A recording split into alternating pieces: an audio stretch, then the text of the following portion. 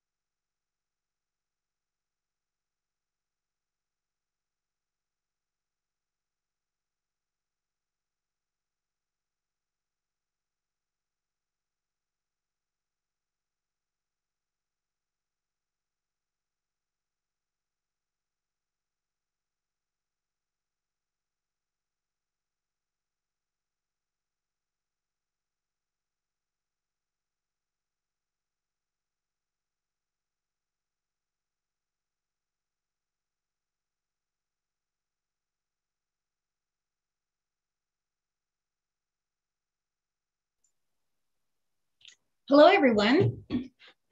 Welcome, and thank you so much for joining our workshop this afternoon. I think we have a critical mass assembled, and we're going to go ahead and start. So once again, welcome. This is the 8th of 9 virtual regional workshops for advancing 30 by 30, the climate smart land strategy, and equitable access to open space, parks, and nature. This workshop is being conducted by the California Natural Resources Agency, which you'll hear us sometimes call CNRA for short sometimes during this workshop. Today, we're really excited. We're in the inland deserts region. We're excited to have you join us and look forward to collaborating with you and, importantly, hearing your perspectives. My name is Joan Isaacson, and I'm one of the facilitators for today. And I'm going to share some quick housekeeping items with you.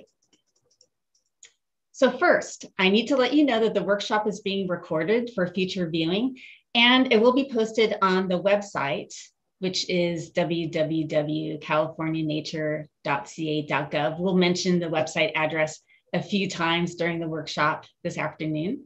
And we are also streaming the workshop live on the CNRA YouTube page.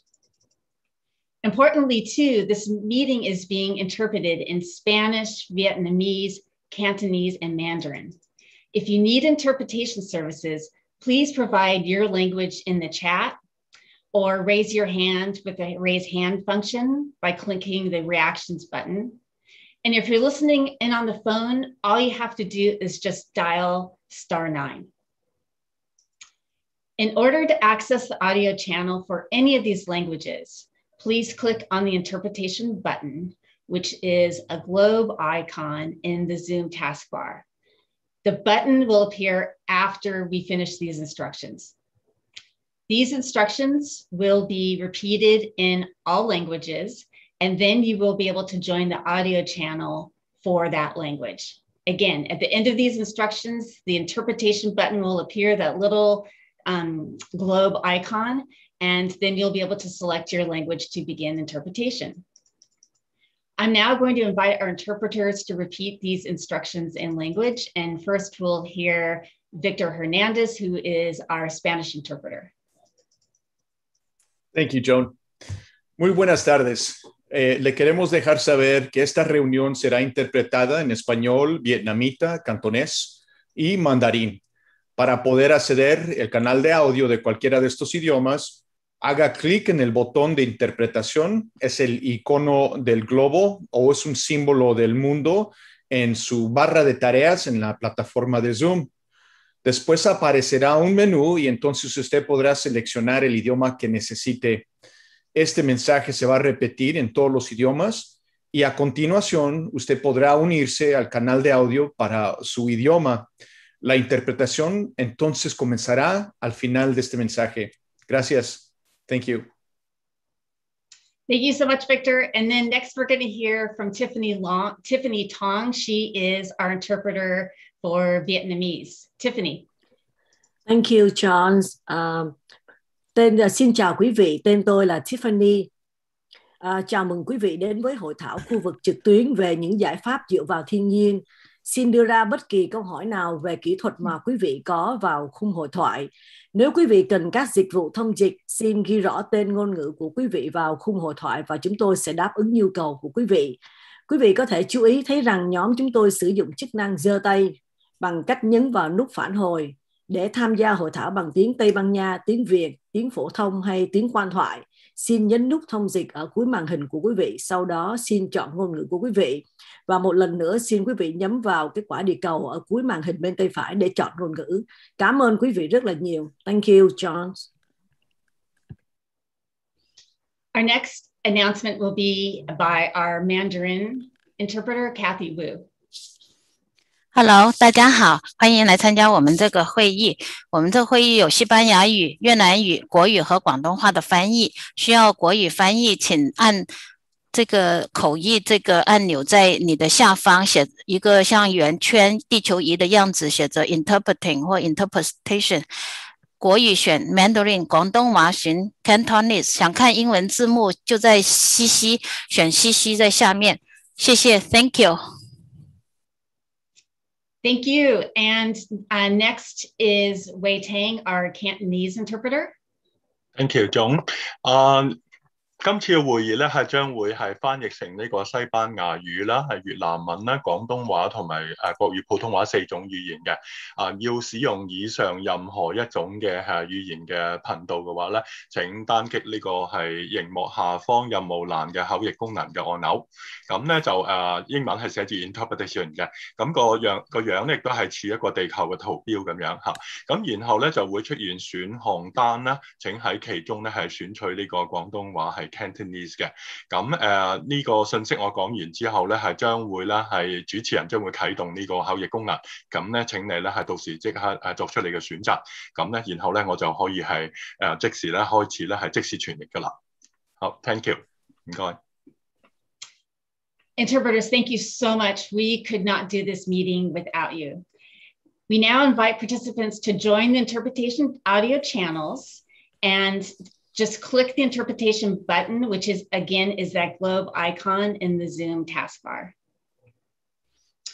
I also want to let you know that closed captioning is also available.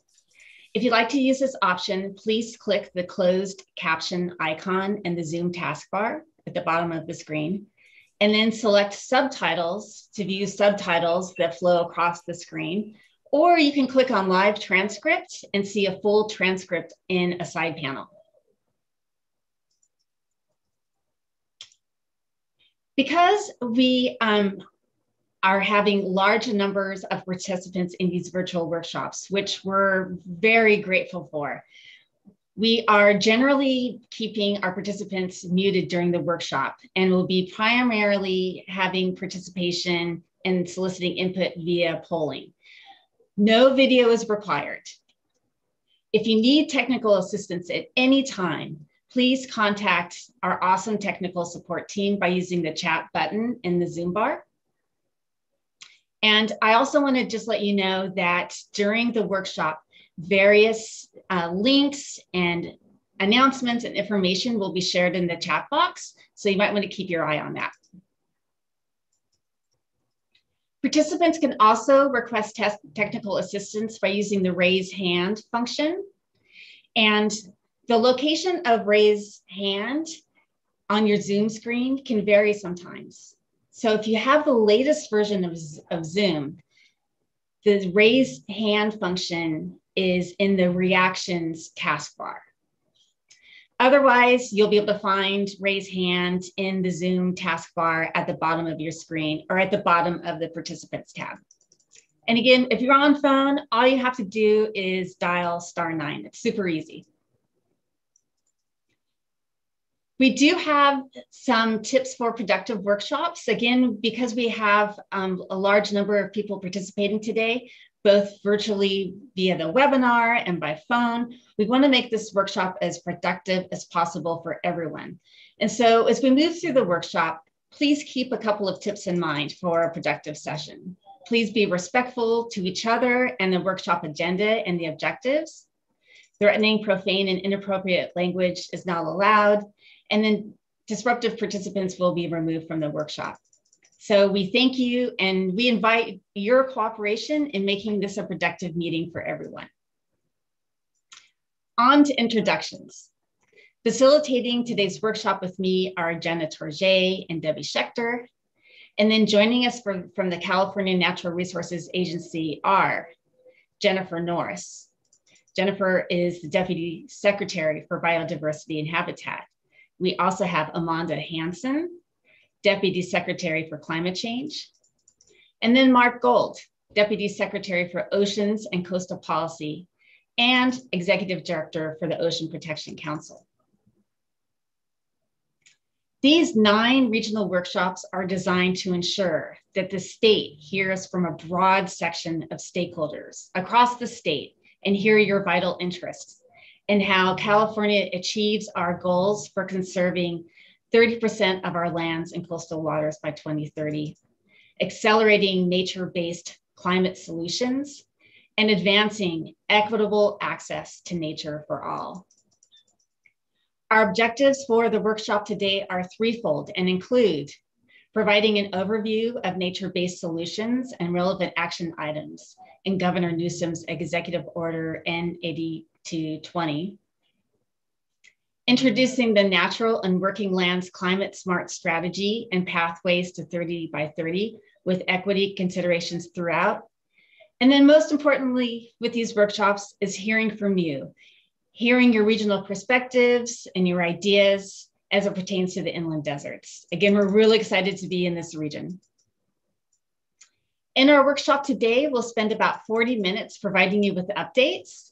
And then the rest of the time will be devoted to conducting polling activities that are aimed to gather your insight, experiences, and your ideas. After brief presentations by Secretary Wade Crowfoot, Jennifer Norris, Amanda Hansen, and Mark Gold, we will then kick off the public engagement portion of the meeting with a poll to learn about you and your priorities. We'll then break into 3 smaller groups to engage in interactive polling, asking a range of questions on a variety of topics. And I'll tell you, the breakout sessions go by quickly. Please respond to our polling questions as concisely as possible so that everyone gets a chance to contribute. We want and need your experiences and your ideas as we work together to create substantive, long-term strategies that the state will implement to achieve this goal. Now, I'm going to turn this over to Jennifer Norris to share a tribal acknowledgement. Thank you, Joan. Good afternoon, everyone. Thank you so much for being here. I am Jennifer Norris, Deputy Secretary for Biodiversity and Habitat at the California Natural Resources Agency. I want to start our meeting here today by acknowledging the importance of tribal communities in this process. Our tribal partners are integral to achieving the goals set forth in the governor's executive order. We know that by working together, we can further safeguard the environment, preserve tribal cultural practices, and strengthen relationships between the state and tribal nations. The Resources Agency is currently engaging tribes through government-to-government consultations. In addition, soon, we will be holding tribal listening sessions to engage tribes, solicit tribal input, and explore opportunities to collaborate. We look forward to working with our tribal partners and encourage those who would like to connect with us on tribal issues to visit our website to see a schedule of the listening sessions. Please visit our website at www.resources.ca.gov. We want to acknowledge also any elected officials that joined today. Thank you so much for your participation. Public engagement is critically important to the state, even as we continue to navigate the COVID-19 pandemic.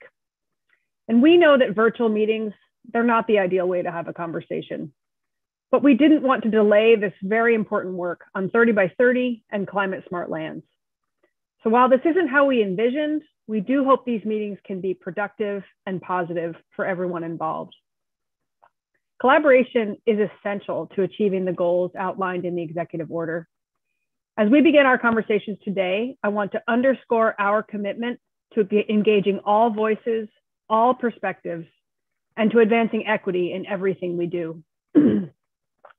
We begin today with opening remarks from Wade Crowfoot, Secretary of the California Natural Resources Agency, which protects and manages California's natural resources, including our forests, rivers and waterways, coast and ocean, fish and wildlife, and energy. Now here's Secretary Crowfoot. I'm Wade Crowfoot, our California Natural Resources Secretary. Welcome and thank you for joining one of 9 virtual regional workshops to advance nature-based solutions across our state. Last fall, Governor Newsom issued an executive order that elevated the role of nature in both combating climate change, maintaining and protecting our biological diversity, and achieving more equitable access to our outdoors.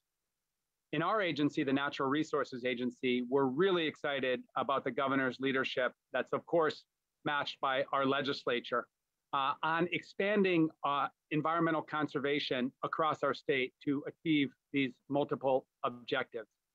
We live in a remarkable state, known around the world for our natural diversity of plants and animals, topographies, ecosystems, and our cultural diversity, where we are succeeding and thriving across all conceivable differences within our human species. The work that you'll be involved in and the input you provide will ensure that looking forward in coming years and decades, we craft smart, ambitious, but achievable strategies to expand environmental conservation and utilize nature in the fight against climate change.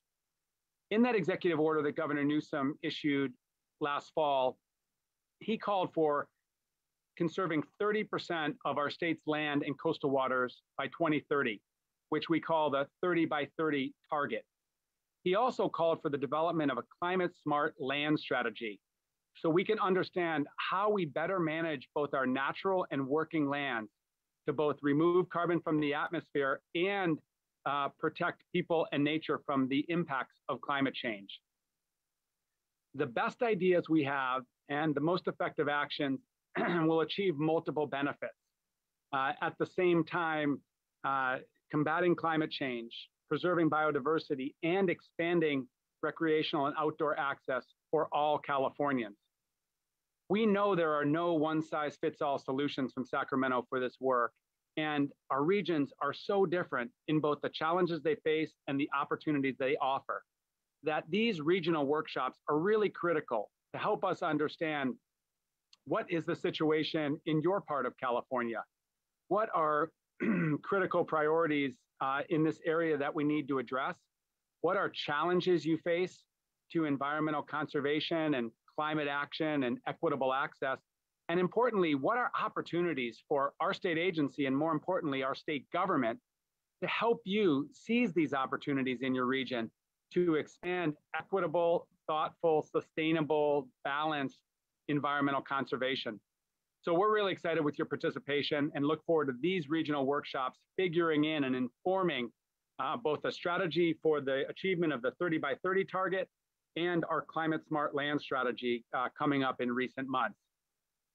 Really appreciate all that you do in your own lives on these important topics, and very excited to hear from you today and in coming weeks and months.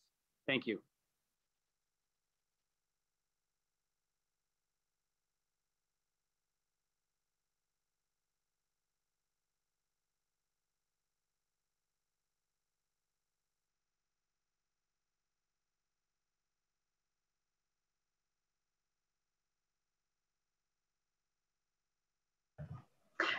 Okay, everyone, I'm gonna hop in here. My name is Amanda Hansen, and I'm gonna provide some background on why Governor Newsom issued an executive order on nature-based solutions, what nature-based solutions are and why they matter. And I'm also going to just sort of tee up one of the two deliverables in the executive order that Secretary Crowfoot just outlined, the Natural and Working Lands Climate Smart Strategy. And then I'll hand it off to Jen, who will talk about our 30 by 30 effort. So climate change and biodiversity loss are among the top 5 threats humanity will face in the next 10 years. As we know all too well, California is not immune to these crises. Last year alone, wildfires burned over 4 million acres in California. Lives were lost. Homes and businesses were destroyed.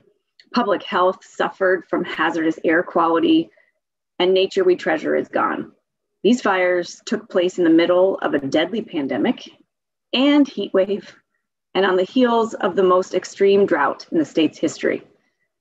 California is considered one of the world's 36 biodiversity hotspots because of its concentration of unique species that are also experiencing unprecedented threats, including climate change.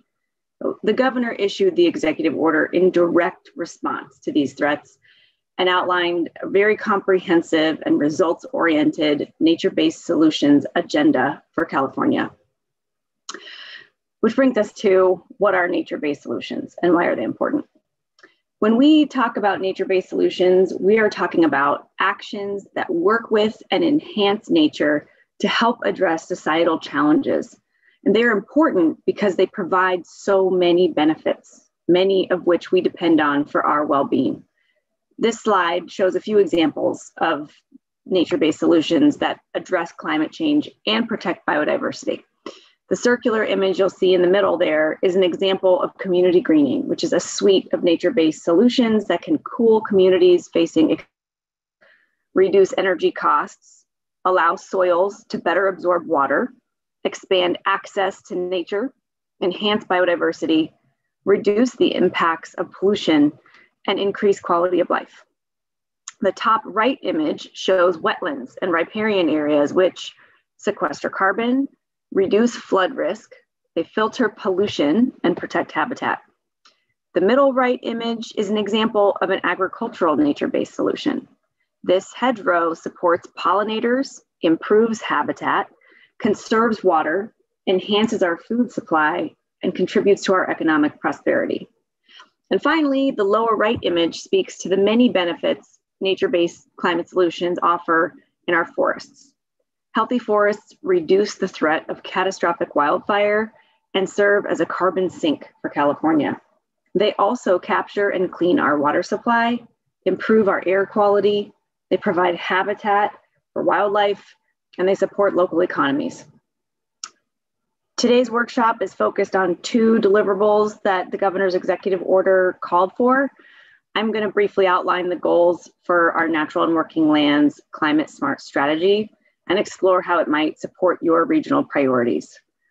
Natural and working lands is the term we use in California to describe the nature-based solutions sector, which consists of the iconic landscapes we know and love. Our forests, wetlands, croplands, community green spaces, grasslands, deserts, and more.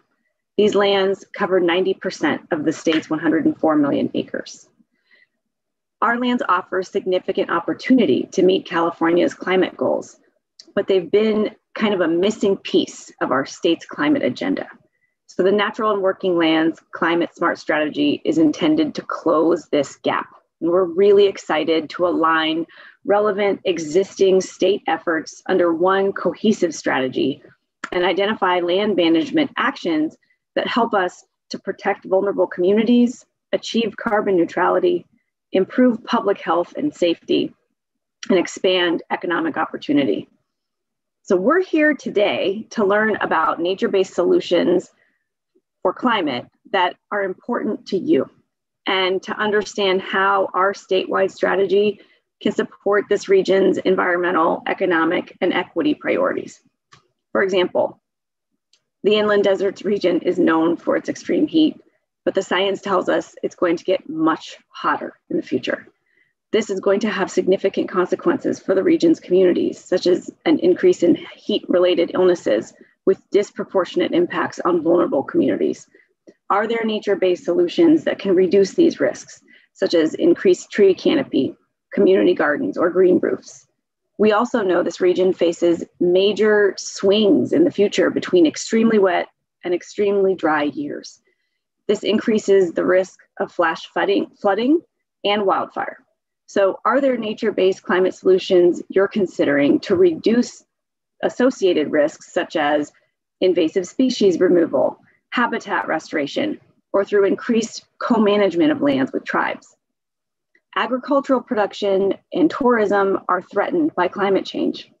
Are there actions that the state strategy can prioritize to support these sectors in adapting to climate change? Are there nature-based climate solutions you are successfully deploying that should be amplified in the state strategy? And finally, are there careers in the natural and working lands sector that you'd like to elevate in the inland deserts region, such as habitat restoration technicians, community foresters, or carbon farmers, for example? Really looking forward to hearing from you all later. I'm going to hand it off to Jen now to talk about 30 by 30. Thank you again for being here. Thank you, Amanda. Hi, everyone. Again, I'm Jennifer Norris again, and I'm running point on the 30 by 30 initiative for the state. So as you've heard, our goal is to conserve 30% of our lands and coastal waters by 2030. And we want to do so in a manner that protects biodiversity, combats climate change, increases access to nature, and safeguards our economic sustainability and food supply. We're being purposeful in our approach. We want to conserve places that effectively protect the biological diversity of California, our unique plants and animals. We want to conserve lands and waters that meaningfully address climate change in the ways that Amanda outlined. And we want to conserve in a way that provides equitable access to nature and its benefits, like clean water, clean air, climate resilience, and of course, recreation. So what kinds of places are we talking about? Here are some specific examples from this region. The Imperial Wildlife Area. This 8,000 acre multiple unit wildlife area in the Imperial Valley provides rare waterfowl habitat and public hunting. As a major part of the Pacific Flyway, this site is visited by thousands of migrating ducks, geese, and other species every year. Fun fact, this area happens to have a remarkable concentration of mud pots, or geothermal bubbling mud. Or this place, the Pioneer Mountain Preserve, 25,000 acres in eastern San Bernardino County. This preserve provides an important landscape linkage between Joshua Tree National Park, San Bernardino National Forest, and the Bighorn Wilderness. This preserve provides habitat for hundreds of species, including the desert tortoise, cactus wrens, tarantulas, and swallowtails. And its protected riparian areas serve as wildlife linkages and oases from the heat. And finally, the Mojave National Preserve, described as one of North America's most pristine natural landscapes. The 1.6 million acre protected area contains sand dunes and cinder cones, mountains and mesas. And I know I'm not supposed to say this, but it happens to be one of my most favorite places on Earth. It's home to desert tortoises, bighorn sheep, mountain lions, Gila monsters. But honestly, its best feature is its silence.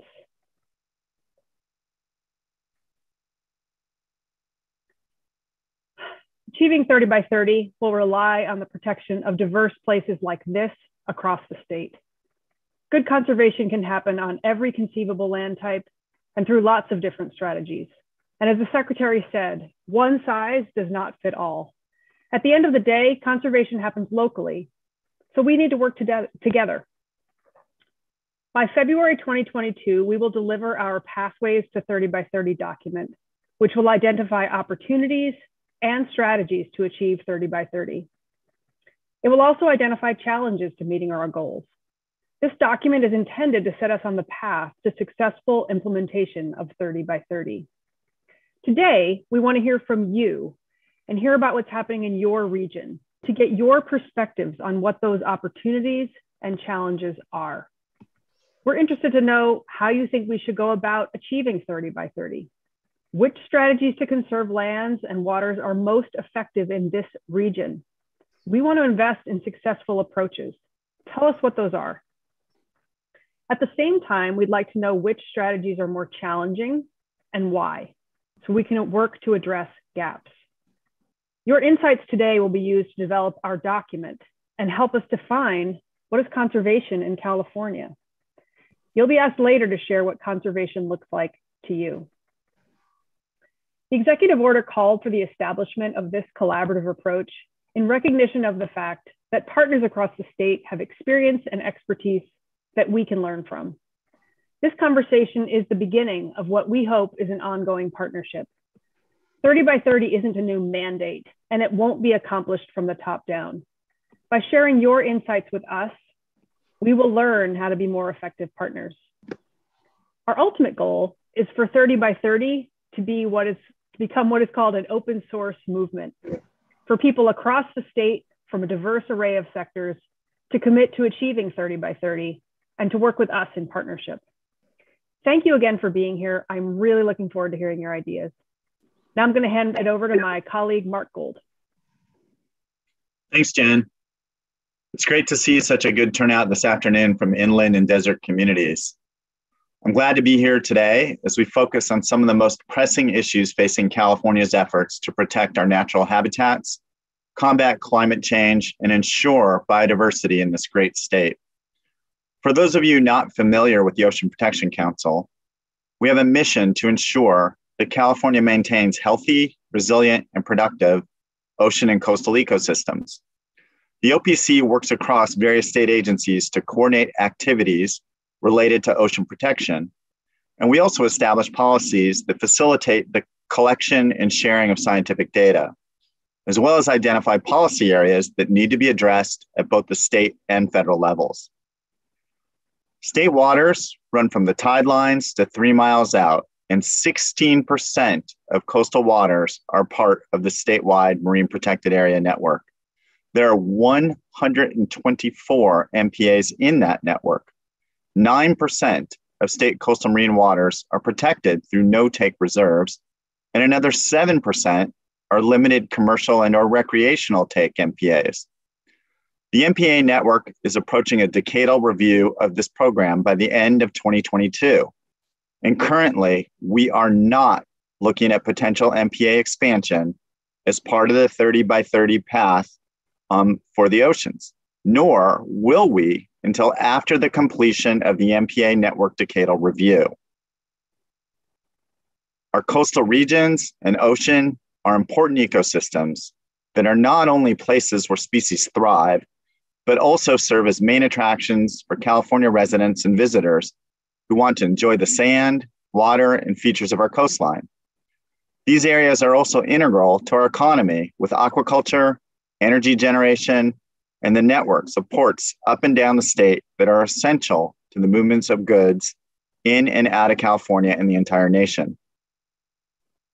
Climate change threatens the coast and ocean with rising sea levels and ocean acidification, while other coastal resources suffer from the impacts of water pollution, harmful algae blooms, and habitat loss.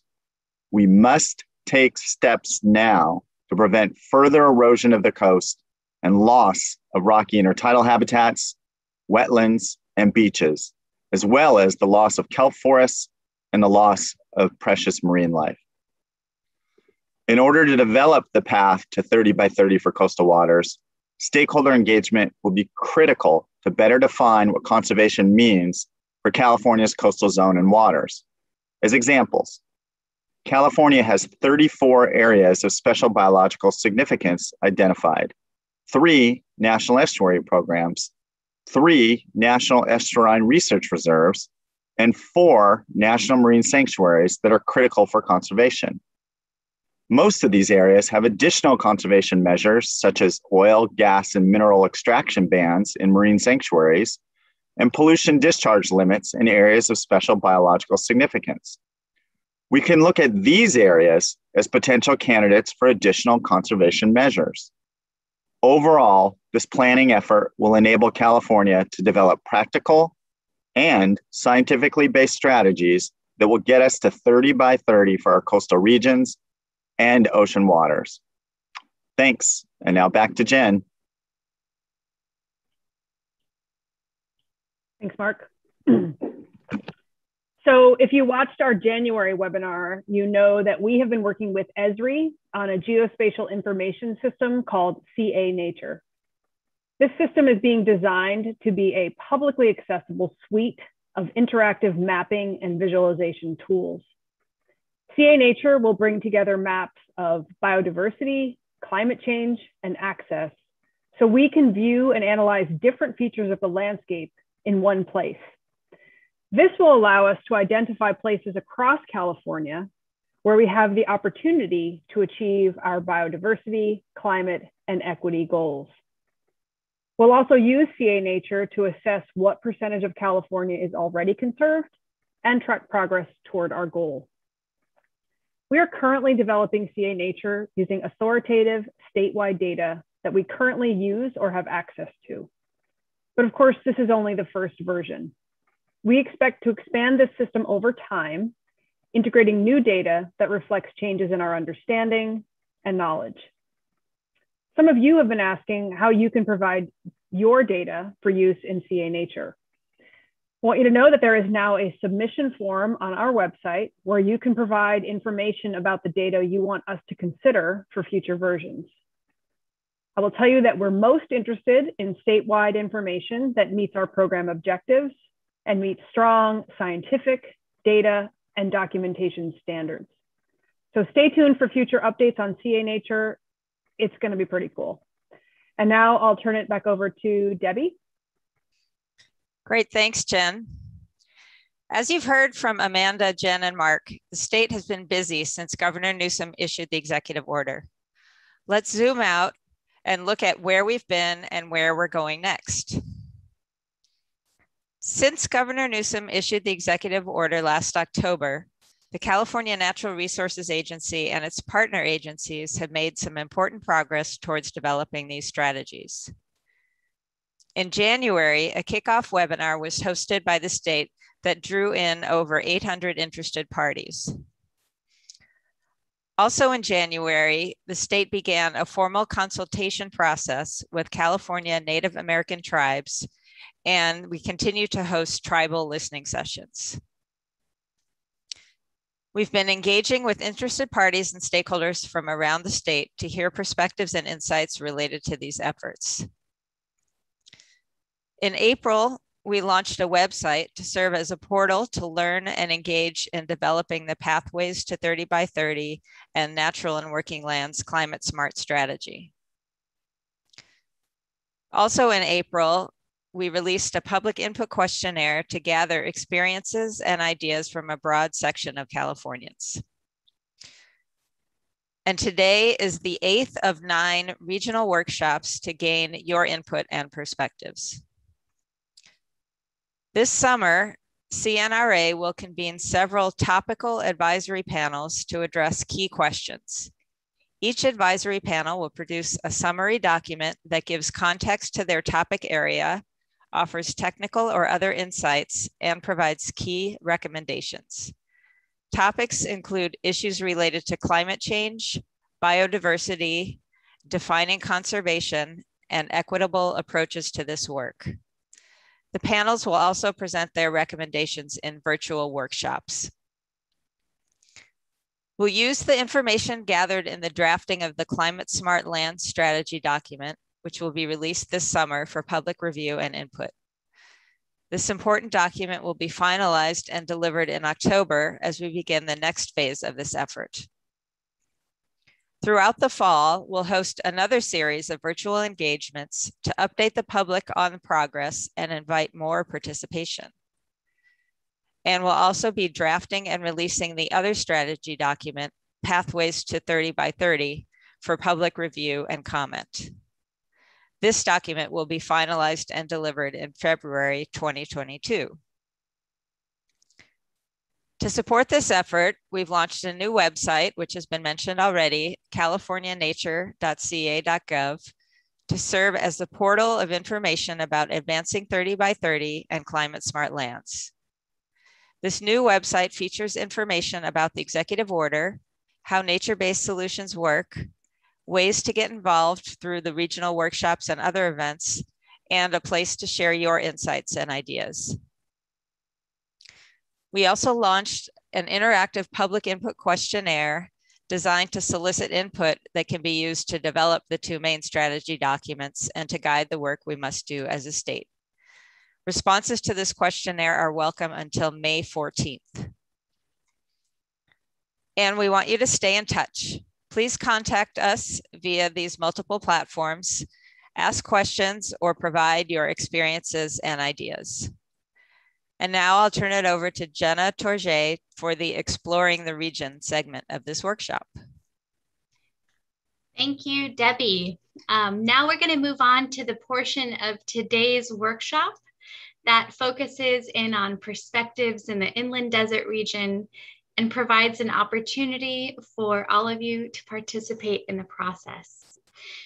So we're in the inland deserts region today, and for our purposes, the region consists of all of Imperial County, the majority of eastern Riverside and San Bernardino counties.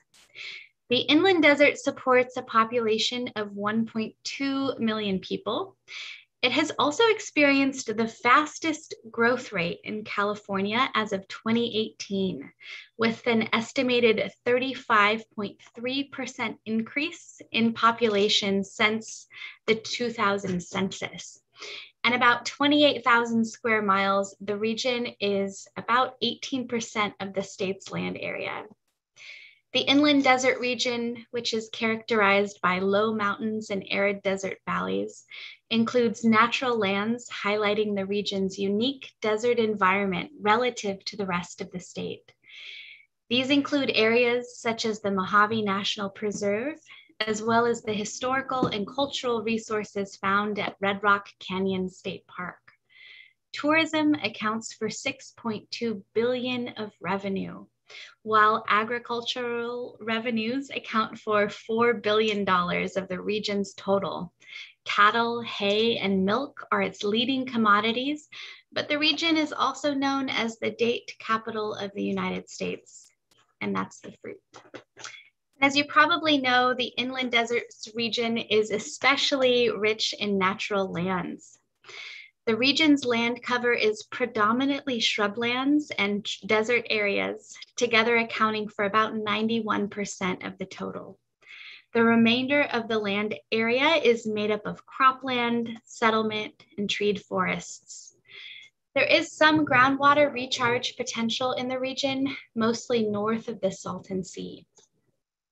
The federal government owns a large majority of the region, with the Bureau of Land Management, multiple branches of the Department of Defense, the National Park Service, Forest Service, and the Bureau of Indian Affairs combining to own 80% of the region's land. The remainder is owned by state and local governments, as well as some private land. We wanted to provide this regional snapshot before we dive further into our meeting. Your perspective will be important as we move to the next section, where we will engage with you and gather your input on a series of questions that will be used in developing strategies. So, to get your experiences and ideas, we'll be using a software called Poll Everywhere, and there will be 3 ways to participate. You can participate by computer by opening a browser window, and a browser is Chrome, Internet Explorer, Edge, Firefox, whatever you use to access the internet, and going to www.pollev.com/kwpoll1. That link is in your chat box. It's also on the screen here. You can connect through your smartphone. You can open a browser window on your smartphone and type in the same address, www.pollev.com/kwpoll1. And you can also participate by text message. So if you send a text message to the phone number 22333, that's 22333, with the message KW Poll 1, that's KWPOLL1, you can respond there as well. We'll let you know throughout the meeting when to use your preferred option to respond to questions. And as we ask these questions, we really want to know what you think. This tool allows us to save your answers and inform the direction of this initiative. Before we move on to the next slide, if you are typing 2 words together, put an underscore just for this question between those, this question and a couple later, an underscore between the 2 words, and that way we can see them together in the word cloud. So I'll have us move on to our first question. And the first question is, where are you located? Where are you located? So you can answer through your browser, through text on your phone. I see folks are in Riverside, people in the Coachella Valley, in Joshua Tree, Fontana, Glendora, Adelanto. Folks joining us from Victorville, from Hesperia, from Corona, Indio, Los Angeles.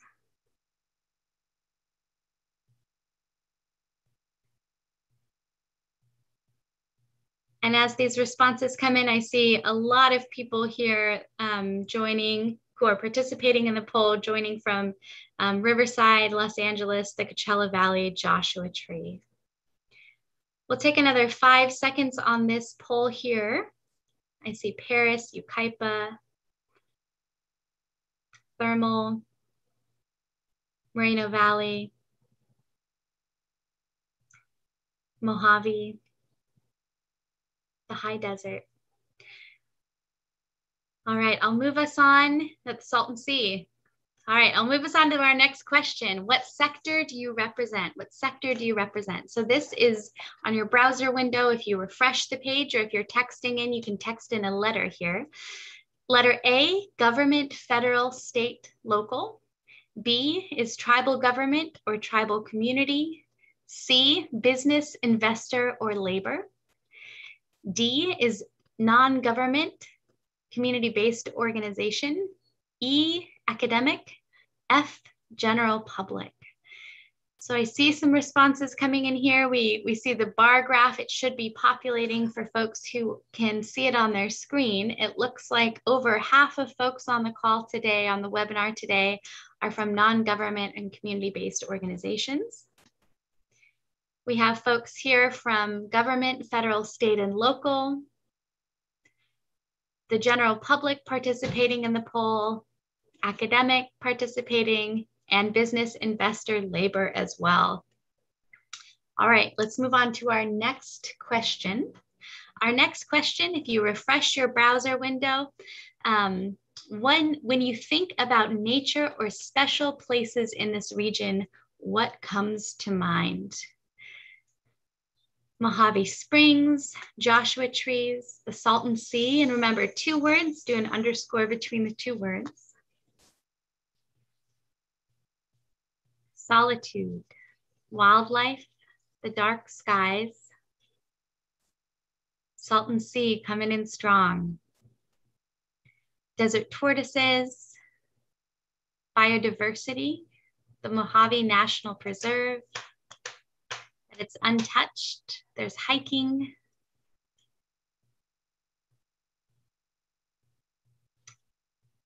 open space, whitewater. We have such rich responses here. Thank you everyone for sharing about natural and special places in this region and what comes to mind. As the text getting smaller on the screen, I see the Salton Sea very clearly. I see Joshua trees. So everything you, this is a view of a word cloud, but everything that you texted in or you entered in your browser is captured for us. And thank you so much for sharing that, all of these special places that come to mind in the region. We'll spend another 5 seconds or so on this slide. See the Bighorn sheep, the San Bernardino Mountains. All right, well, let's move on from here. I want to thank everyone for your active participation in this plenary session of the meeting. But a key goal of this meeting is to further invite your input to help inform the development of the Natural Lands Climate Smart Strategy and the 30 by 30 Pathways document. And since we have such large number of participants, we will now transition into breakout groups so that your participation and input will be most effectively captured. So in the breakout session, we'll be asking you to provide your experiences and ideas in 3 areas regarding regional interests and current efforts, challenges, and opportunities. So participants who requested interpretation upon registration will remain in this main accommodations room. And because you will be staying here, you will not get a prompt to join a breakout room. If you're a phone call-in user, you'll stay here as well. You will not receive a prompt to go to a breakout room. Other webinar participants will be randomly assigned to breakout room 1, breakout room 2, or assigned to this room as well. So if you don't receive a breakout invitation, you'll stay here with me. We will capture everyone's input in the 2 breakout rooms and this main room here. Similarly to how we've done in the plenary session, everyone will receive the same questions, just in a smaller group. And recognizing that the questions are high level and that we're asking you to share brief responses, we're hoping to get to common themes from the responses. And our intent is also to provide an opportunity for you to see and reflect on others' responses as well.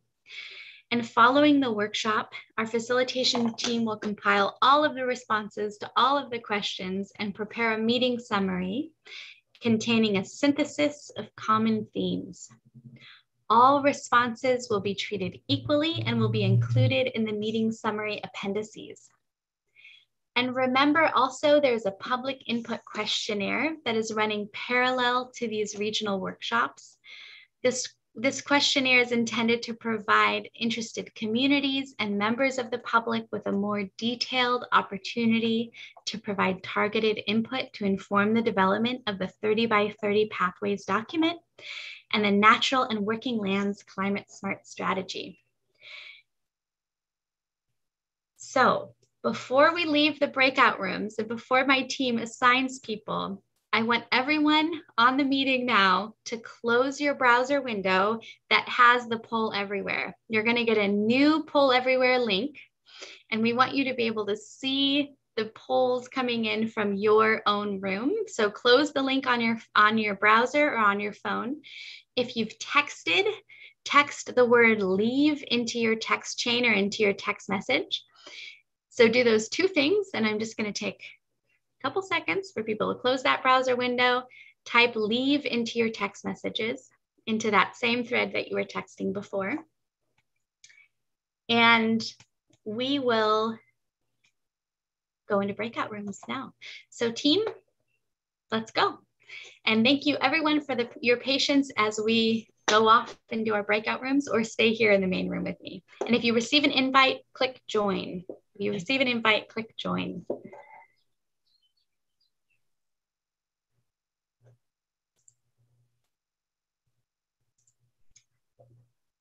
Okay. It looks like people are being sent across the ether and into different breakout rooms. And many of you and our phone participants will be staying here with me. Thank you all for your patience as folks head to these different breakout rooms.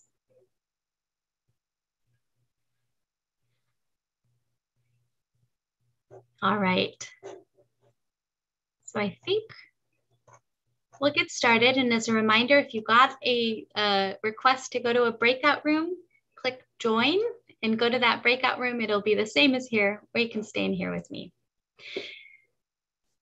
Okay, so in this room here, we are welcoming folks who are dialing in from their phone only and non-English speaking participants. And as a reminder, we are still recording this session and streaming it live on YouTube for others to view at a later time. We also have in this room here, Mark Gold. Mark, do you want to say hi? Yeah, hello everyone. Hopefully you enjoy this process, and we really look forward to hearing what is really important to you on biodiversity and access in natural and working lands. So look forward to it. Great, thank you, Mark. So we're still streaming live on YouTube, and we are also, our interpretation services are going as well. So if you joined late to the room, you can look for interpretation instructions in the chat. So again, my name is Jenna Tourget. I'll be your facilitator during this session. And because we have phone-only users and folks using the interpretation lines, I'm going to have a bit of a monologue at the beginning. I invite you to be patient with me as we get through, and we'll get to the questions pretty quick. So at any time during the session, if you encounter any technical issues, you can text 760-690-7664. That number will be in the chat as well. And we recognize if you're a phone call-in user, you might not have the option to participate by computer. So we've designed this room to get your verbal input or your text input as well. We encourage text responses if you're reasonably able to do so and it doesn't cause any financial burdens. Text responses allow us to more accurately capture your input. Okay, so for this poll today, for these questions today, if you're a phone call-in user, you can, if you do have a response to a question that you need to share verbally and not through text, you can dial *9 on your phone, and that will be a raised hand notification to me and my team, and we will make sure to call on you. So press *9 on your phone. And I'll unmute you. You'll have to dial *6, but we'll walk through it once you press *9 to raise your hand. Okay. And we'll monitor how many people are giving verbal comment, and we'll make sure that we can get as much input from folks as possible. As you can see on this slide, we have a new Poll Everywhere link, and I'll have my team add that to the chat. It should be in there now. So this new link, if you open a browser window, go to www.pollev.com/kwpoll2. So not kwpoll1, kwpoll2. The same on your smartphone. And if you're in your text message, 22333, you'll open up that text chain again or start a new text message and type kwpoll2. That's kwpoll2 into that text message as well. These instructions will be at the top of the screen for every question too. So if you weren't able to get it right here, as we go into the next question, you'll see it there as well. You can also copy and paste from your chat link. So we would ask as we go forward, we have about 10 questions. We'll have about 5 minutes for each question. And I'll let you know when we have 1 or 2 minutes left. We ask, you'll see as we go on to the next slide that I'll be able to see each of the responses coming on the screen, but there's only a limited amount of room. So I ask that you take your time in crafting your responses. We have time for it, but also if you have shorter responses, 1 to 2 lines would be great. You can break up your responses as well, so we can see those on the screen and read them out as well. And if you have longer responses, the public input questionnaire is a great place for that as well. And as you're reading them, we invite you to reflect on what other people have said as well and offer responses and more ideas. And I want to let you know, everything is being recorded, everything's being captured. And so if you write something in and I don't read it verbally or you don't see it on the screen, it is still coming in on the back end, and we have everything that you have responded to there. Okay, so let's go to our first question. And we already have some answers in. So thinking about biodiversity in this region, what species, habitats, or places are important to protect? So I see the desert tortoise, the access to dark skies, bees, the desert pupfish. And I think people have picked up on that you don't have to put an underscore between your letters here because we're seeing them on the screen. I see the Western Joshua trees, watersheds and wetlands, the California desert ecosystem, wildlife corridors, aquifers, desert soils, protecting dark skies again, the Sonoran Desert, the Salton Sea waterfowl,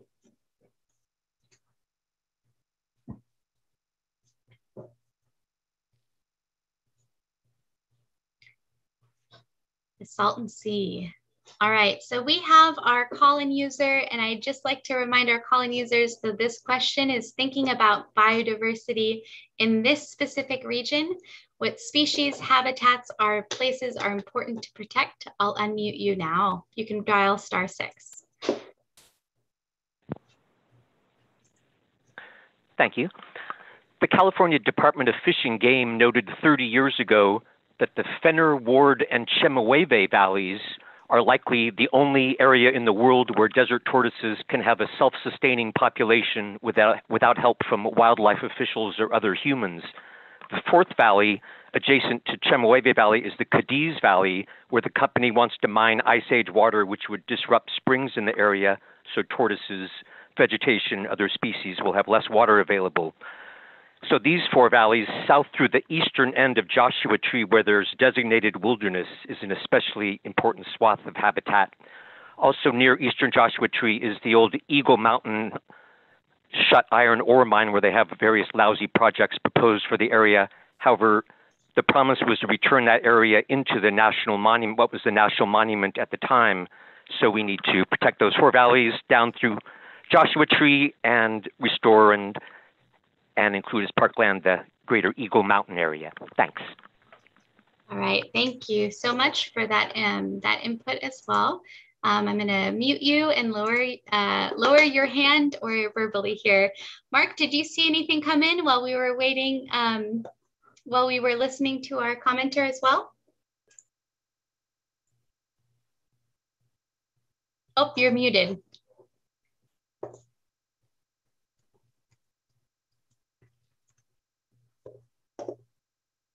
Still muted here. There you go. Sorry about that. No problem.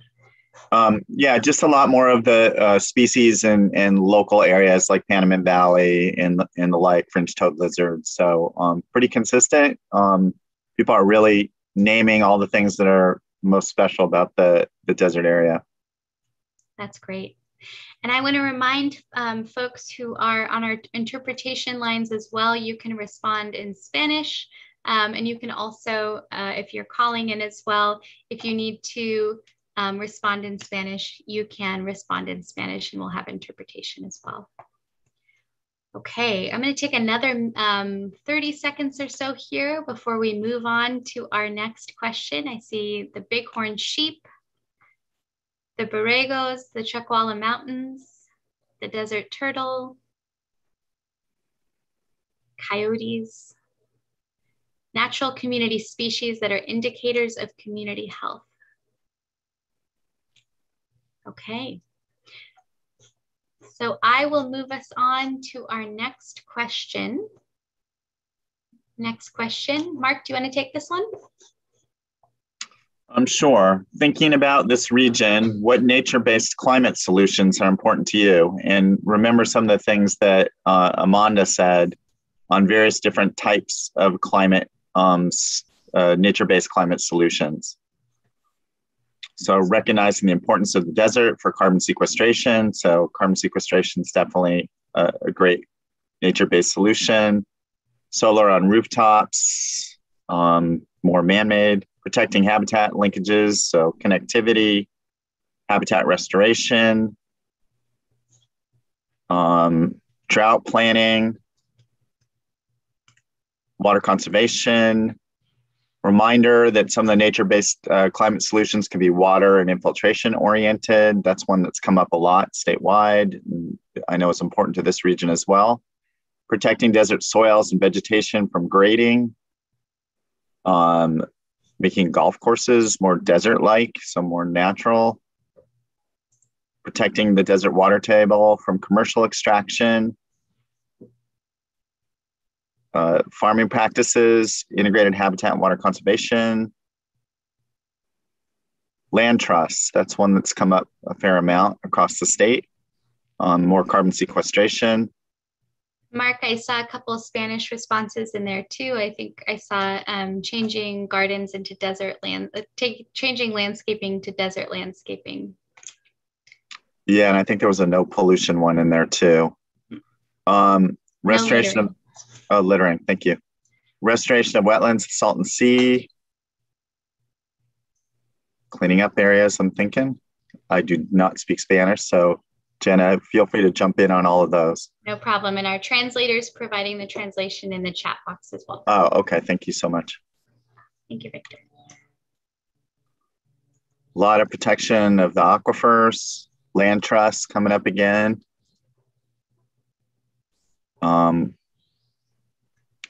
Protecting the Imperial Valley water from urban demand.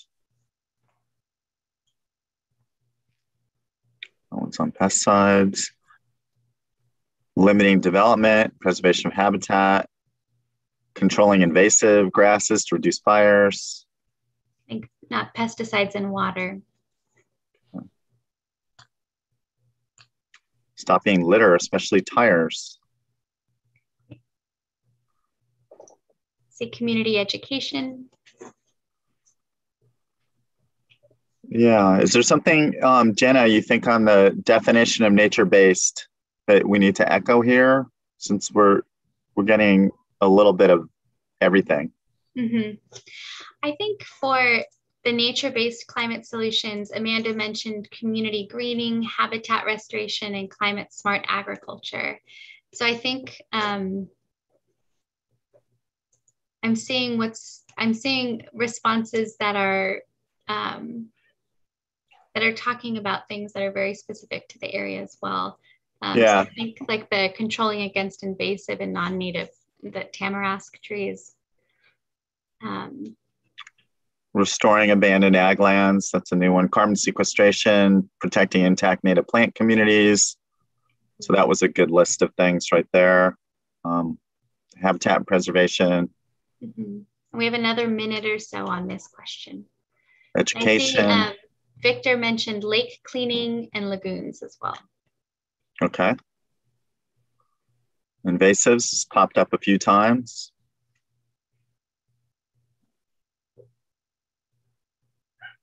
This time it's protecting springs, so not just aquifers from degradation and draining.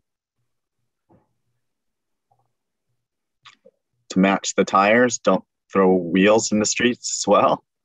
So a lot of anti-pollution sorts of things that are being recommended here. Mm-hmm. Community greening, that's a good example of a nature-based climate solution. Pesticide control. Less water-intensive crops. Mm-hmm. Agricultural cover cropping, that's another good one. Eco parks, salt and sea restoration. I think we're winding down. All right, so let's move on to our next question. And our next question is, with regard to 30 by 30 or nature-based solutions, how can we advance equity and opportunity? So advancing equitable access to nature and recreation in this region. So not cutting down trees, but planting more. Engage impacted communities first. So how to advance equity and opportunity, engage impacted communities first. Restoring the Salton Sea. Looking at public access to natural areas. Conserving desert lands and open spaces. Engaging with tribal communities, public participation.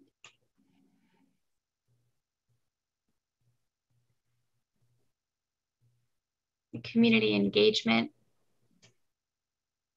Preventing sprawl development, so looking at what types of development would be good for the region. Punishment and funding, so maybe reducing, looking at fines for people who do pollute. Prioritizing our marginalized communities with legislation. Looking at engaging environmental justice communities. Working with elected officials. Interpretation in multiple languages at outdoor spaces.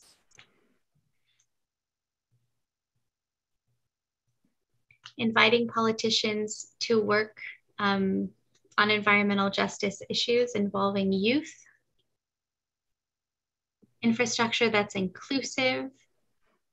Engaging underserved students from desert communities. There's one on ADA access. That's another important one. Educating people to respect the environment. So I'm stopping police and immigration raids in outdoor spaces. So I'm seeing a lot of responses about collaboration, of inviting people who are impacted, working with community organizations, working with environmental justice, looking at education, involving youth, restoring native vegetation. We saw that response a couple times last time as well.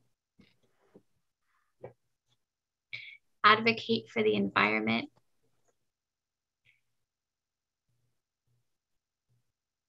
Looking at reparations from historic redlining.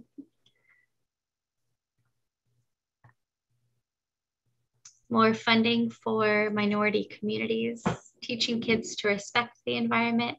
The question is, with regard to 30 by 30 and nature-based solutions, how can we advance equity and opportunity in the region? How can we advance equity and opportunity in the region. Transportation to outdoor spaces, educating the community. Future generations can care for plants and animals. Looking at active and meaningful participation. Funding for communities of color. Looking at state parks and communities as well. I'm gonna take another 1 or 2 minutes on this question here. And as things if you've seen responses come in, if there's more that you that come to mind.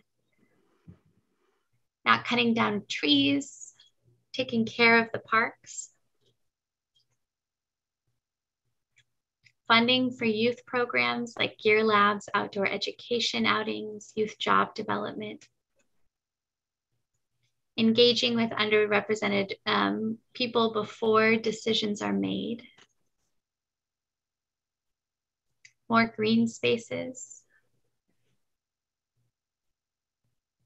Clean energy, including solar and air. That nature and open spaces are within a 15-minute walk from all communities.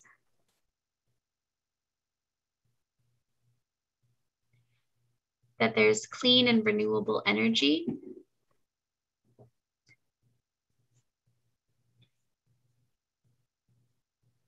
That areas won't be privatized.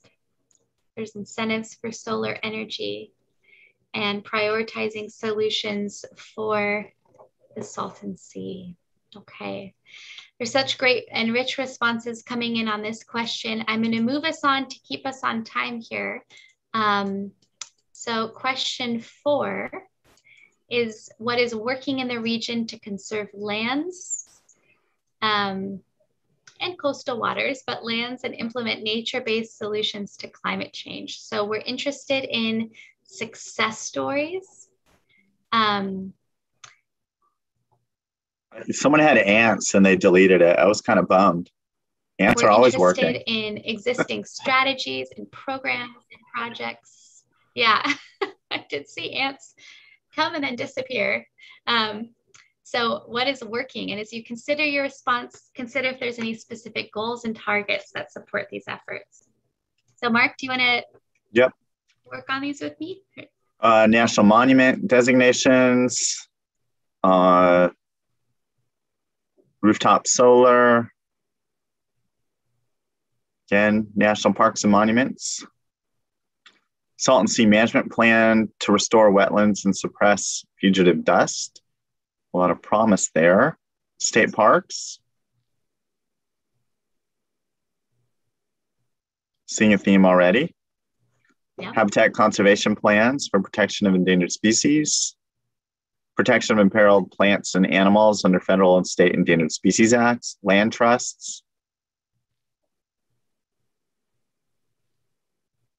The question again is what is working in this, so what's actually working in this region to conserve lands and or coastal waters and implement nature-based solutions to climate change? Protection under the Wilderness Act, land trusts, carbon sequestration, desert missing linkages reports, so habitat connectivity, allowing community members to partake in the decision-making process. Not using fertilizer. Wildlife refuges, wilderness designation.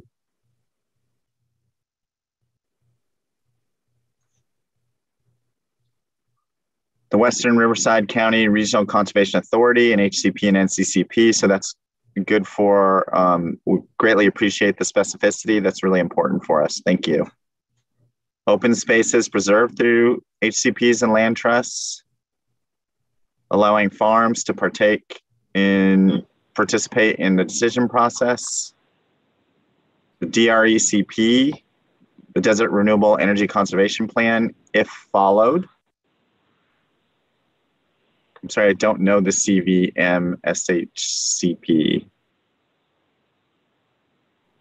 Assume Coachella Valley habitat conservation plan. Hopefully 30 by 30, we hope so too. The work of the Mojave Desert Land Trust to acquire land and restore desert lands. 2 in a row on that, Mojave Land Trust.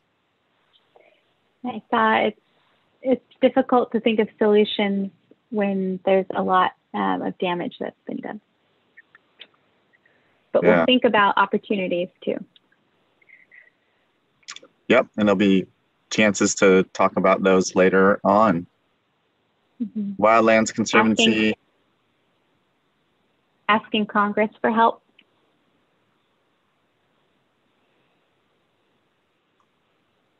Not having water diverted to metropolitan areas just for economic revenue. Community engagement to stop bad projects and sprawl. Support from electeds. Someone said add water. To Salton Sea. Yeah, I saw that one. Reforestation.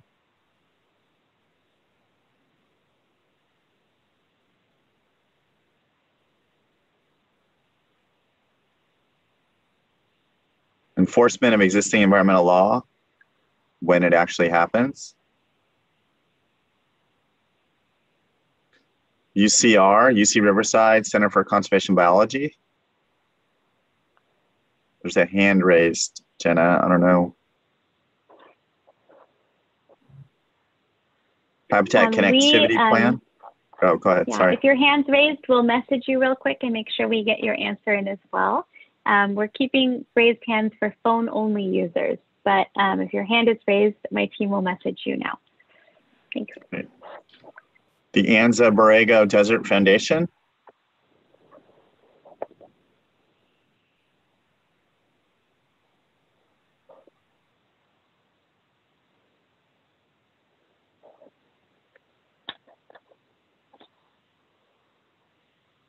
Lawsuits by environmental NGOs. Go ahead.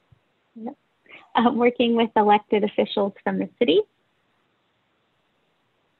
Federal designation of wilderness, national parks and monuments, California NCCPs, the DRECP, conservation easements. So there's a very comprehensive answer about what's working in the region. Even State Groundwater Management Act, SGMA. Supporting community-based organizations to help with community engagement. Community advocates.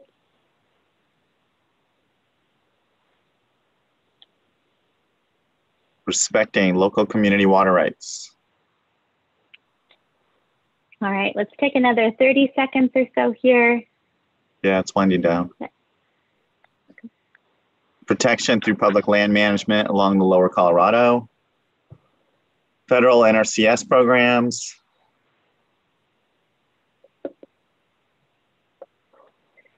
I think we're done. Okay. Well, let's move on to our next question. And like we asked before, we're going to focus back in on equity here. So our next question is, what is working in the region to increase equitable access to nature and its benefits? If you're going on your browser, you can refresh your slide and refresh your browser window, and it will come up with the slide again if you haven't done that.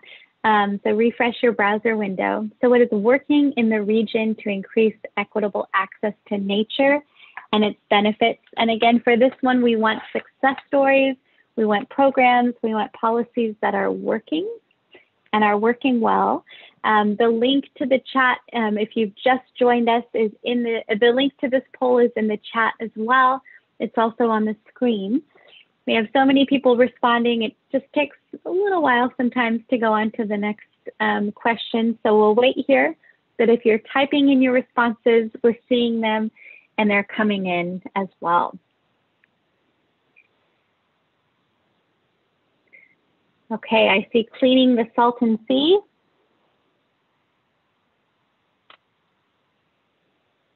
And cleaning where there are boats in the Salton Sea. Advocacy by U.S. Congressman Vargas and Ruiz for the Salton Sea. That there's organizations that work with the community on public parks the research and community engagement from UC Riverside Center for Healthy Communities.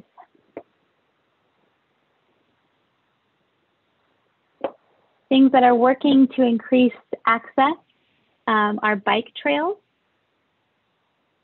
a unified appreciation for the outdoors, land trusts,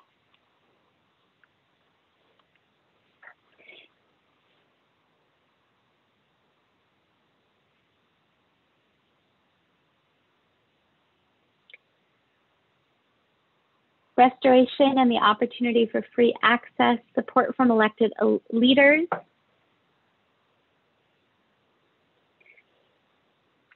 the free access to places that have already been privatized, the Mojave Trails Monument. Seeing another answer here for land trusts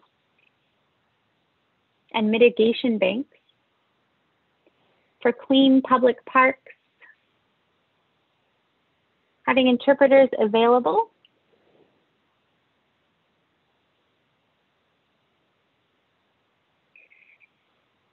and for our response here, we have a couple more minutes. We want to hear of what is working to increase equitable access to nature and its benefits.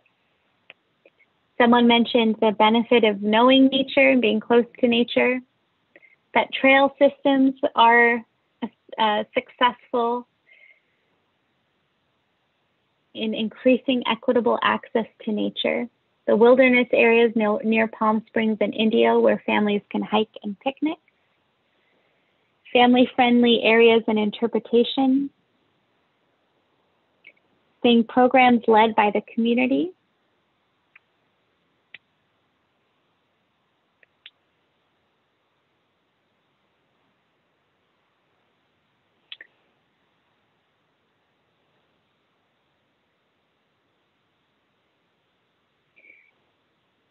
Free programs for people who can't pay, or affordable programs, the CV Link, the Desert Discovery Center in Barstow. Looking at public spaces, not private spaces, and clean waters in the New and Alamo River. So I'm going to move us on to our next question, and our next question is focused on some things that we've talked about. The state of California is committed to conserving 30% of its lands and coastal waters by 2030. What does conservation mean to you? So what does conservation mean to you? So to frame this, the state has not yet defined conservation in this context, and we're interested to know what you think. So back to Jen's presentation, she described the state's approach as conserving places that protect species and meaningfully address and protect us from the effects of climate change. So what does conservation mean to you? So I see sustainable, oh, sorry, Mark. Yeah, and we've seen education in the schools, managing for biodiversity, not private profit, sustainable, viable ecosystems. Conservation means durable, permanent set aside of large, contiguous, valuable habitat for wildlife and species protection, natural spaces favored over development, protection of habitats and communities, future for the next generation, protecting the ecosystem in the context of communities enfranchisement, no development, access with stewardship and monitoring, acquisition of private lands for the purposes of habitat conservation for protected species in perpetuity, healthy and sustainable ecosystems. If you step in on translation, feel free, Jenna. Definitely seeing some themes. A cleaner planet. Restoration of lands degraded from mining, motorized recreation, etc., so that the productivity of vegetation can return and provide habitat. Removing cattle grazing from public lands, access to natural lands near towns and cities. Protecting the lakes and deserts. Okay. Seeing a lot of recurring themes here. When someone conserves water, it goes to the environment, not allocated elsewhere. Good stewardship that allows future generations to experience the land in as close as possible to its original state.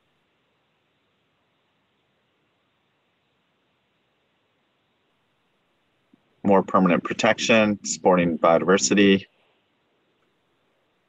Natural communities with eco-regions that are healthy and species populations are sustained. Maintain recreation and subsistence fisheries in the Colorado.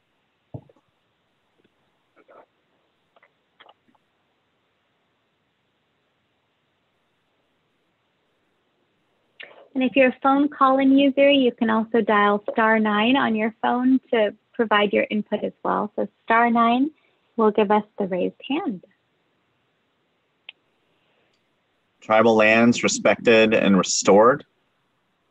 Mm-hmm. Conserving the valley. Create better wetland habitats for fish and waterfowl, Salton Sea. Enjoying the lakes and lagoons. No one should be allowed to dry up a river. Protecting the trees and plants. A chance to let some of our land recover and be given the respect it deserves, as well as protect the species within them. Native people are stewards of their ancestral lands. Tribes have access and co-manage resources that are protected. Habitat connectivity. Preparing our people for the future. Water management with human right to clean water.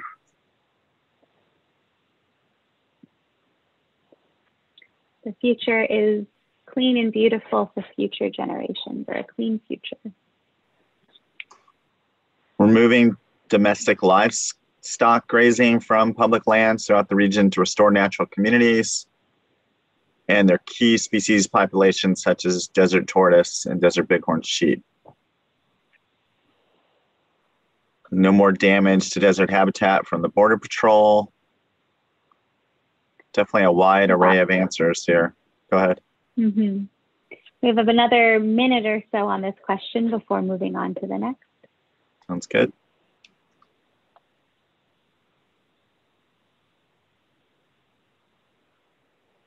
So the education of the environment. Human life is conserved as a priority before any other species or interest. Okay, so let's move on to our next question here. Our next question is on challenges. So we want to hear from you the greatest challenges to conserving lands and implementing nature-based solutions to climate change. So what are some key barriers to overcome? And you can have separate responses for each of the topics. So conserving lands, you can have a separate response, or implementing nature-based solutions, a separate response. And take your time. We're looking for information needs, priorities, funding. If it's funding for what? So what is the greatest challenge to conserving lands?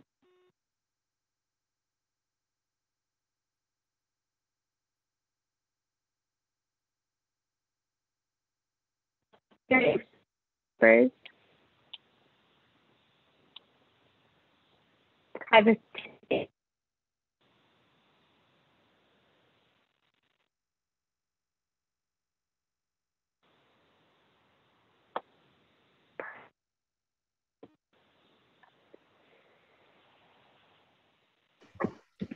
All right, and so you were blocked out, Jenna. Renewable energy development in the desert. Experiences in nature limited by economic inequities. Lack of resources to protect and manage lands. Oil and gas. Funding blockage of progressive reform and disposal and usage, I assume, of land. People come from other parts of California to participate in motorized vehicles. Is damaging. HCPs and NCCPs don't have adequate funding. Funding again, and thank you for the specificity. This one in conservation and farming and the lack of return on the investment. Lack of political wills come up a couple times. This one to achieve designations. Federal land management favoring extractive industries. Protecting linkages between protected lands is a challenge. Lack of, oh, go ahead. I'm back to you. I'm seeing if my sound is good. Thanks for being there, Mark. Are we good? You got it. You're okay. good. All right, I see privatization of parks as well. And Mark, you keep on with this question. Okay. All right, in the desert region, renewable energy development, lack of integration and collaboration between all levels of government, lack of hearing field workers to make a change, so listening to them, fish and wildlife underfunded,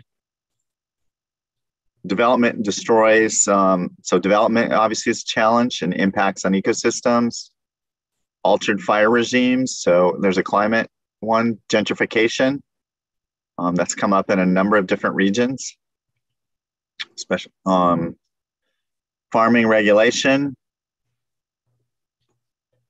renewable energy next to the Salton Sea, so they're worried about mining with lithium extraction.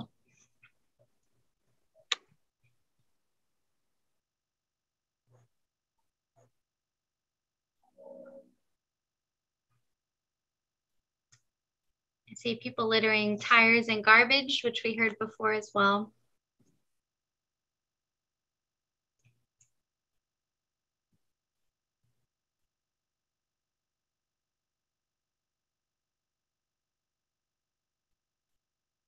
Sharing with the community that people aren't always aware of the animals and plants in the desert. The CAL FIRE Vegetation Management Plan is not consistent with 30 by 30.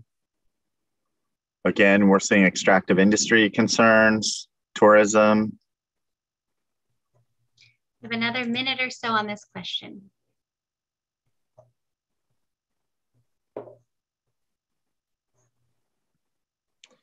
Geothermal in the Imperial Valley, releasing heated water instead of recycling it adequately. Lack of regional open space development planning in local, county, and federal jurisdictions. Outmoded federal mining laws. Lack of partnership investment from large produce buyers and conservation. People dumping, using the desert as a dumping ground. I think it's a, can move on to the next one, Jenna. All right, let's move on.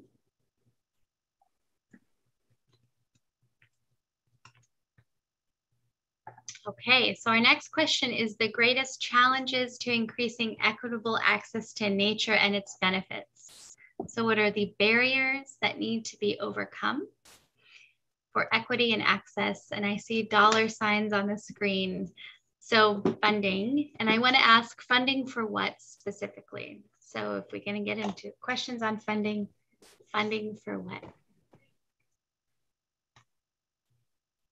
Are there other challenges to increasing equitable access to nature and its benefits? Developed lands obstruct recreation areas. Funding specifically for maintenance. Places that have multiple languages or that are bilingual. The need for investment in education, jobs in the desert ecosystem, coastal areas. People in jobs aren't paid enough to afford recreation. Transportation, sometimes these places are remote. The challenge is the real estate industry. the equitable preservation of unique open spaces adjacent to private land holdings. Funding, and again, funding specifically as well. Excessive water consumption for resorts for wealthy people. That there are private places that are exclusive and people are unable to access.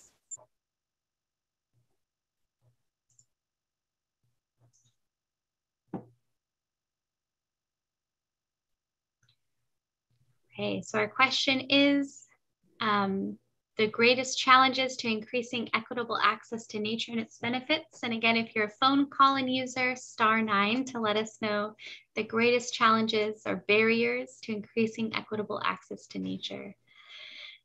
See historical redlining and people of color who are excluded from living in desirable areas.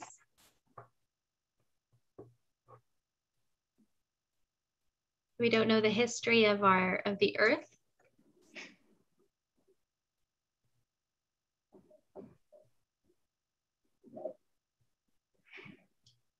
Unincorporated areas did not have access to funds. Went down really quick, but I saw an answer that had to do with racism. The lack of minimum wage.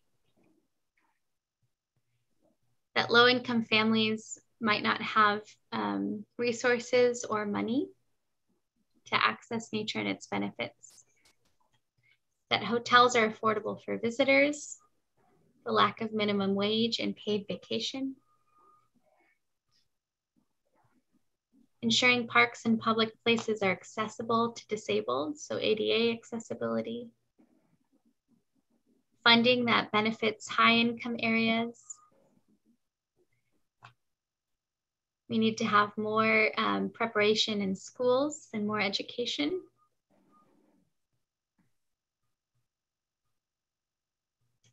That there isn't enough education about the earth, about our world, and the environment. Transportation to different places.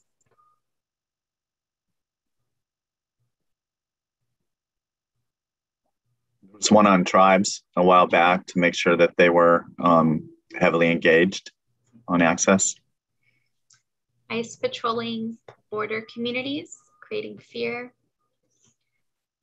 Another note on ADA accessibility, taking into account all social classes and race.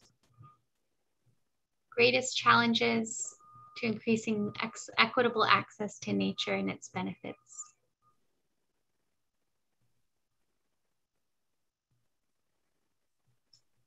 Elected officials representing corporations, maybe not people or the environment. Field trips for kids in school. All right, so let's move on to our next question here. Our next question is on regional opportunities. And this is our third topic, and we have 2 questions in this topic area here. Again, *9 on your phone. We want to know what long-term success for nature-based climate solutions look like in this region. So big picture, future-oriented, big question, big picture. What does success look like for nature-based solutions? You can think high level. You can also think project-based as well. So what does success look like for nature-based solutions? I'll start with our raised hand here. 7056, we'll unmute you here. Thanks. South Coast Wildlands sees a key desert area as the Joshua Tree to 29 Palms Connection, they call it, on scwildlands.org.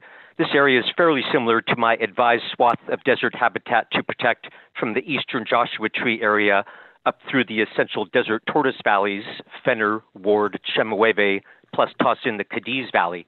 So protecting this general region would certainly be success. Thank you. Thank you. Habitat connectivity is on there. Public lands protected from development. That people are content and happy. Happy communities.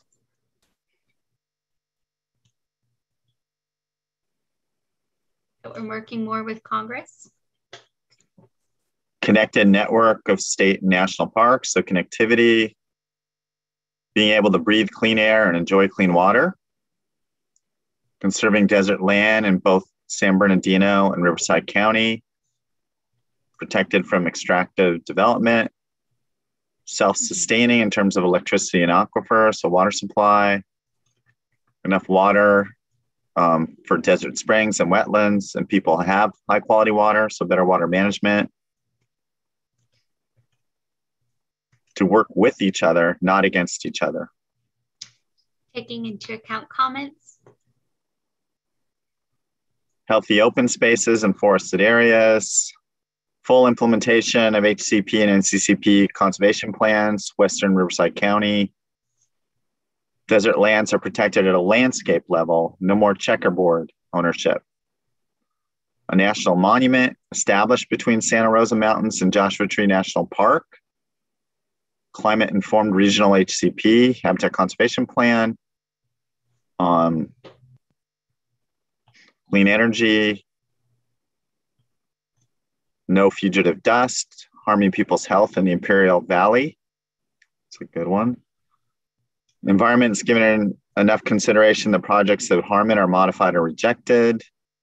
I see there's one on asthma and kids. Kids can breathe clean air who have asthma. Good.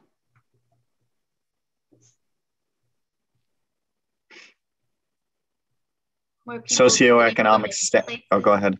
Oh, more people visiting public places. Socioeconomic status doesn't determine the health of a community. Desert landscape, again, connectivity, wildlife corridors, that's come up a few times. Big picture, healthy, functioning, natural and human communities. Increasing biodiversity.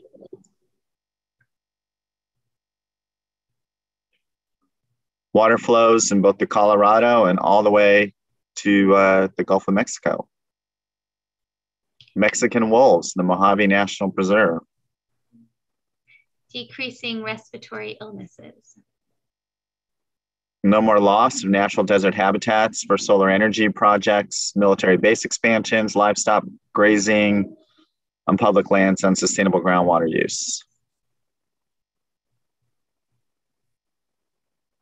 To make all these long-term successful and turn into history to remember all these changes.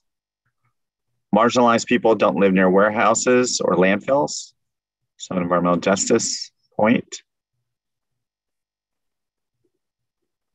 A mountain lion can travel safely from Mexico to Death Valley and beyond. Sonoran pronghorn are reintroduced and thriving. Some innovative ideas here. This is cool. That everyone can access public areas, public access for all.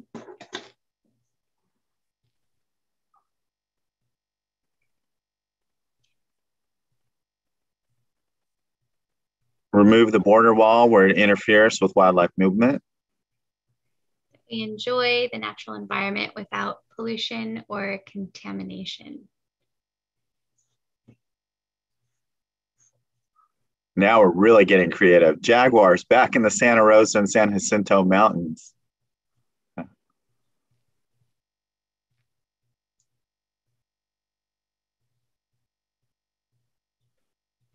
Living in healthy communities without contamination, and that there are no longer dumps in the area. Communities have equitable access to the resources they need. Animals that are on the brink of extinction to reproduce. The desert pupfish thrive at Dos Palmas and San Sebastian Marsh. We return the land to indigenous communities. I think we're winding down a bit. Okay, so we're right at our time here. So I will have us go on to our next and final question. Our next and final question is, what does success look like for 3030? What does success look like for 3030? And so in your thinking about ahead 9 years to 2030, what do you hope will happen in your region? This could be higher regional level or project specific. So what is happening in 2030? What does success look like? Yeah, you may even want to write down where you'd like the 30% protected to be that isn't already protected. So new areas is an example.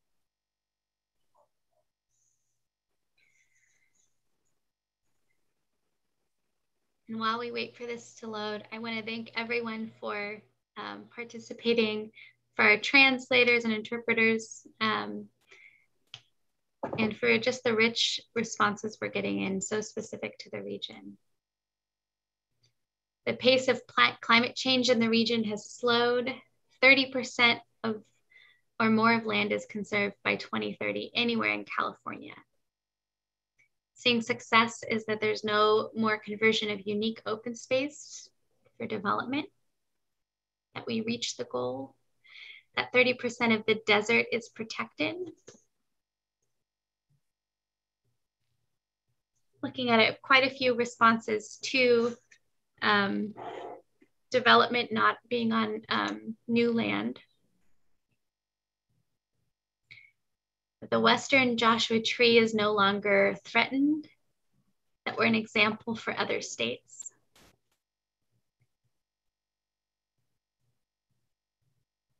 Seeing some coastal area restoration as well, and preservation for the new generation to make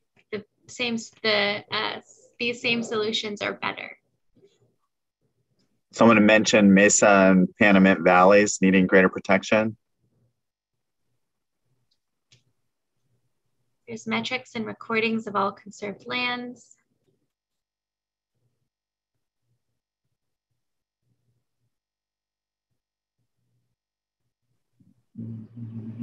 That we continue for many years past this. That we're an example for all. The LM lands are protected, that the desert tortoise populations are healthy and have enough food to eat, that we are committed to action.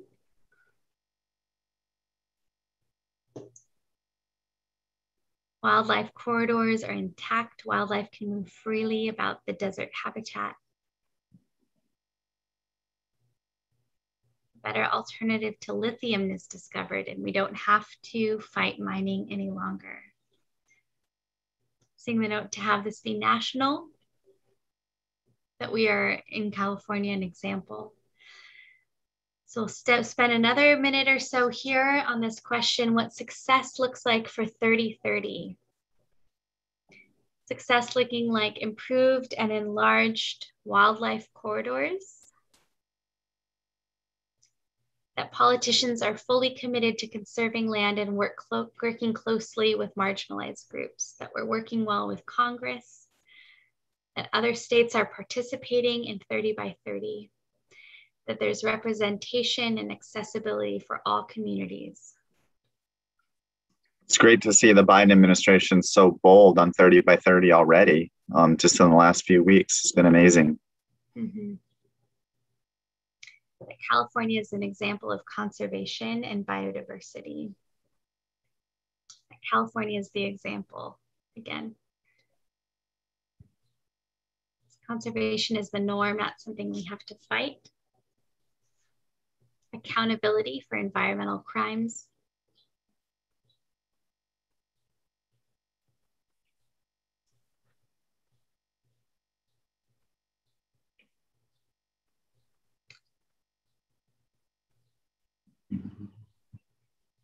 That we can continue, well, I'll say more power at a higher level.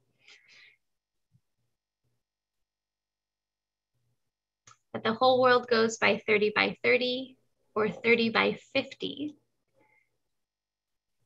That biodiversity is increased for future generations.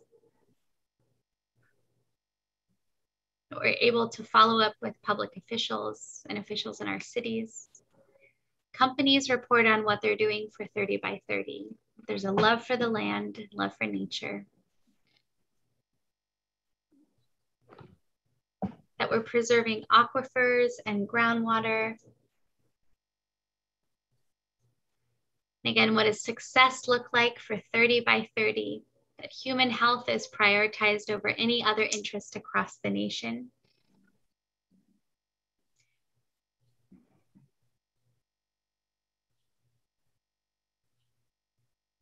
Okay. The desert tortoise population and critical habitat units are on a path to recovery. We have healthy communities. And as we close out in these next 30 or so seconds, I wanted to remind folks that if your answer is here, it's recorded. If I didn't see it or read it out. If I didn't read it out loud, we have it on poll everywhere, and it will be part of our report and our summary. That our kids enjoy 2030, that there's no habitat and species extinction, that you don't have to worry about breathing the air in Imperial County, that folks are more aware that California is known for nature and not for business. Si se puede, 30 by 30, we can do it. Okay, well, let's end on that note here. I'm going to have us go on in the next slide where I thank you for sharing your ideas and experiences during today's meeting. And as a reminder, the workshop has been recorded and will be available online at our website, www.californianature.ca.gov. We will be posting meeting summaries with non-attributable comments captured during these meetings. You can also provide feedback on today's experience by completing a post-workshop evaluation that will be emailed to you. And we invite you to stay connected by visiting our website, www.californianature.ca.gov. There you can provide additional written comments through the public input questionnaire and sign up for one of our future events. Again, thank you so much for the rich and robust conversations here. We really appreciate your time. I'm going to turn it back over to Mark for any final words. Sure, thanks. Just briefly, greatly appreciate the fact that everybody hung in there for the whole time and really shed a great deal of light and provided us with a lot of information on the unique biodiversity to the desert region, as well as the unique challenges that you're facing within those regions. You expressed it quite well and gave us a wide variety of really strong recommendations that we'll definitely discuss and ponder and think about moving forward. So thank you so much and have a wonderful evening. Thank you.